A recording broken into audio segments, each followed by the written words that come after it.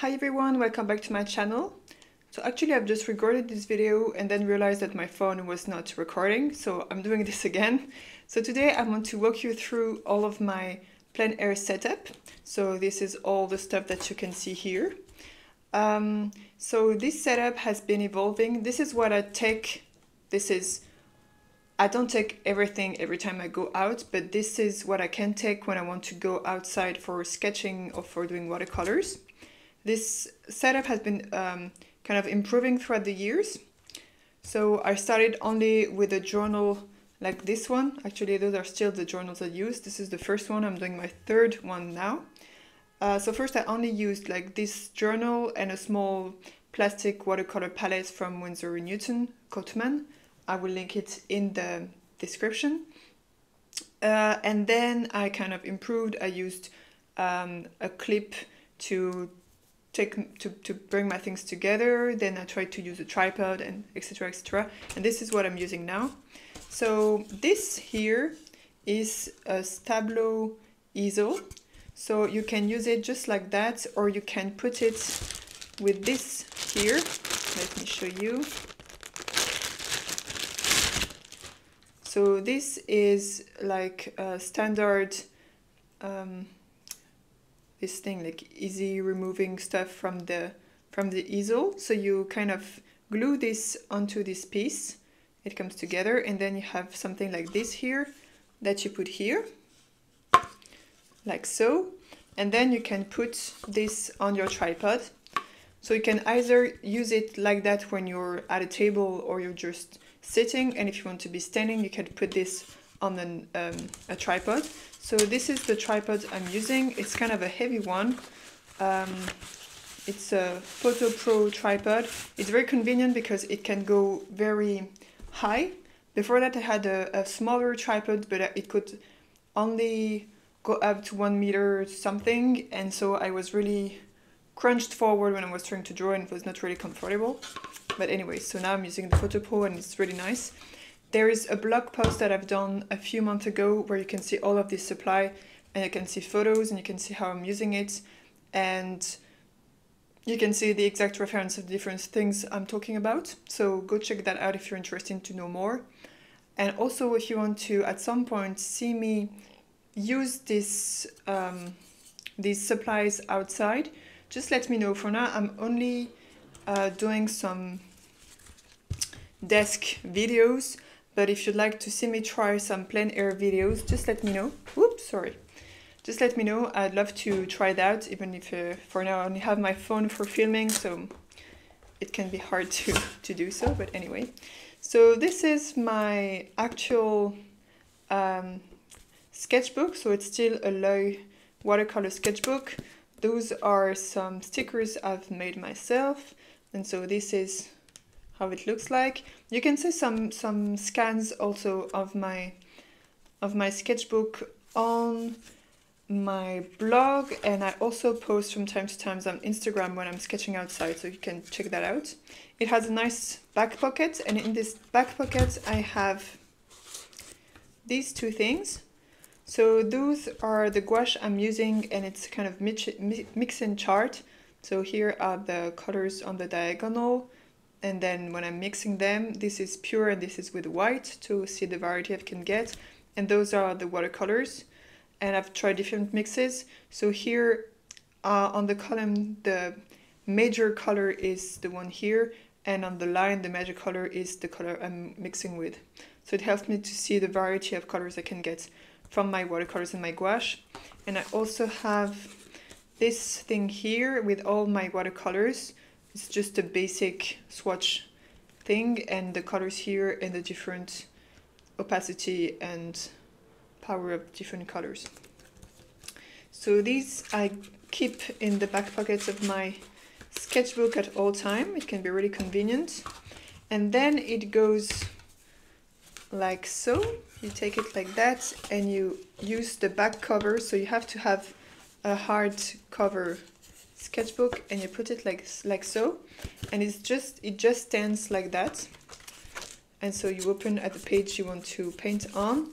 Then I usually use this elastic band to keep this here, And on the other side, I'm using just a basic clip that I have here to clip this page when it's windy and make sure it doesn't go somewhere.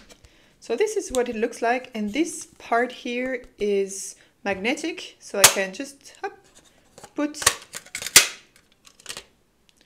my watercolors here. So this is my gouache, dry gouache palette. This is what it looks like, and those are Linel gouache. I will also put it in the description. And they dry them. When they dry, they really dry. They become really crackled and stuff. So you have to put a lot of water and to let it sit for a long time before you can use it. And I also have this here. So yeah, so this is my dry gouache, and this here are my watercolors. So this is my watercolor palette that I use all the time when I'm sketching outside. As you can see, it's pretty messy. And I can put them both like that and just have some extra mixing space, or using gouache and watercolor at the same time. So this is what it looks like. Let me just zoom out a little bit so you can see it all. Okay, so this is what it looks like, and I can just hold it like this and just paint, or I can put it on my tripod like I said. And also I have those inserts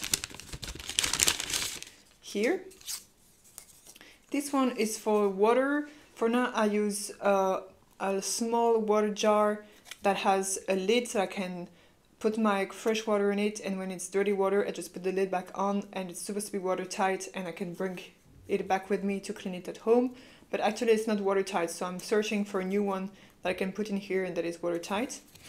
And this one is for, you can just put it like so, and it's for putting your brushes and stuff. Usually I don't use them that much, but it's just convenient that they're here. When I'm sitting somewhere, I'm using this collapsible water jar. Sitting somewhere means that I can take water from a tap and then clean this on a tap, because I don't want to put my dirty water in nature. So I have a variety of sketching things that I take with me. This is the pouch I'm taking with me when I'm going for watercolor or sketching outside. This is just a towel that I use. Usually I will just clip it here and I can clean, or I can also clip it on my trousers or anywhere actually, just very convenient.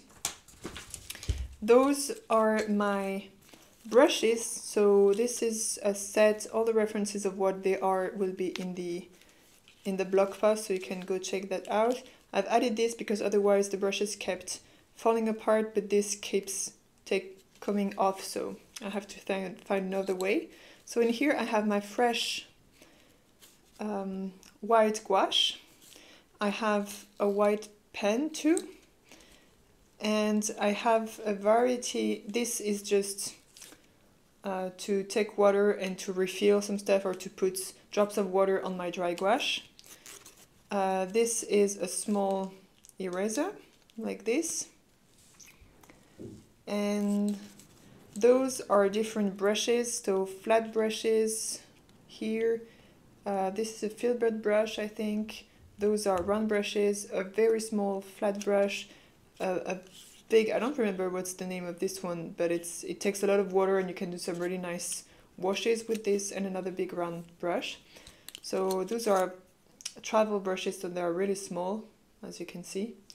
But it's convenient when I'm using my gouache. But most of the time, what I'm doing when I'm outside is using what is here. So those were handmade by a friend of mine. And here I have my water brushes. And it's very convenient, water brushes. I know some people don't like water brushes. I have one here too. But I find that it's really nice because you have your water already here. So I have a big round one, like so. I have a big flat one also. It's not really clear that it's flat, but it's flatter than this one. And those two are Pentel brushes. And then I have this one, which is a fine round one, which I use more for details. And I use this both for watercolors and for gouache actually. And then when I want to do some more dry gouache, or when I have more time and I can use my water jar, I will use the small brushes. But otherwise I use those. And I also have an extra, so this is an erasable Faber-Castell blue colored pencil. This is just a white gel pen. This is for sketching with ink. This is just a basic pencil that I hardly ever use because I hardly ever do some sketches, even though I should probably do. And here I have some colored pencils because I really like, you can see it here actually, I put some on top. I'm doing some really wet washes of watercolors and then adding details with my pencils. It works really well for me when I'm outside because I think it's an easy way of putting some details and stuff. And I have an extra fine liner here when I need it. So those are the bases. When I really want to travel light, I'm just taking these two that I put on my pouch. I'm taking my watercolor here. That goes on the pouch too. I'm taking, of course, this. And I'm just taking my sketchbook and the easel. And I have a very compact pack to go somewhere. I might try at some point the famous like super compact Nomad painter, or I don't remember the exact name, I will put it in the description too. That looks like really, it's a really compact set and you have your water jars with it, but I think you need a bottle to put the dirty water, but anyway. And I might try that at some point when I have a smaller bag and I can't put this easel in. But for now I'm really happy with this one. This is just a basic mat to sit on. So when I'm just using this without the tripod, I'm sitting on top of those. Especially when the grass is a little bit damp or stuff, it's really nice to have this, or when it's not really comfortable. This is really convenient, and it's super light and it's super easy just to attach to your bag. So that's a really convenient one. And what else do I have? Oh yeah, I have this and this. Those are handmade sketchbooks. So I use this when I want to not do watercolors, but maybe gouache or just sketching. And I'm also taking those when I'm traveling and I want to bring some stuff to do nice watercolors or nice paintings, but I can't bring all of my stuff. So like all of my stuff, not the travel ones, but the regular ones. So this is not especially for plein air, but it's more for travel. And the last thing I have, just a second, is I'm using a regular pencil case like this one, where I put a variety of things. So last time I wanted to try the watercolor pencil, so I had my watercolors pencil in here, and a bunch of watercolor markers. So I just put all of this in here, and I have it in my bag just in case, or just to have some variety when I'm going outside.